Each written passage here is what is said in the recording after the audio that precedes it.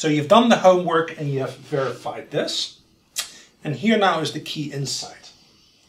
If you look at this part right here, that looks an awful lot like if we minimized it, we would get the current solution or approximation to the solution xk, if that had the property that it minimized over the span of all of the previous search directions.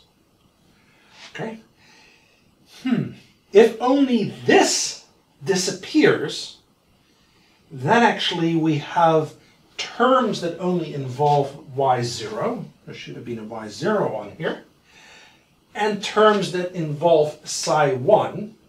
So if we can make this disappear, then we can minimize over these terms separate from minimizing over these terms. And then truly, this first part will become, well, will be minimized by xk. If, of course, our search directions had the right properties. And what is that property then?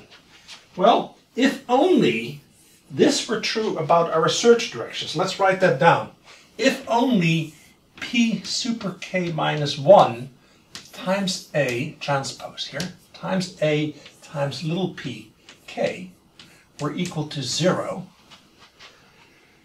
then we end up in this very nice situation. So here now we have a property that we want from our search directions. Now, if we took a away, then this would say that our next search direction is orthogonal to all of the previous search directions.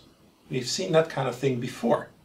So this is sort of kind of like taking a dot product, except we have this matrix A, this symmetric positive definite matrix A thrown in.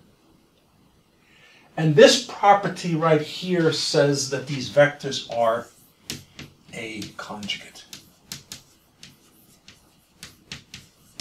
And that's the property we want from our search directions, for all of these nice things to start happening that we mused about. Oh boy, wouldn't this be nice?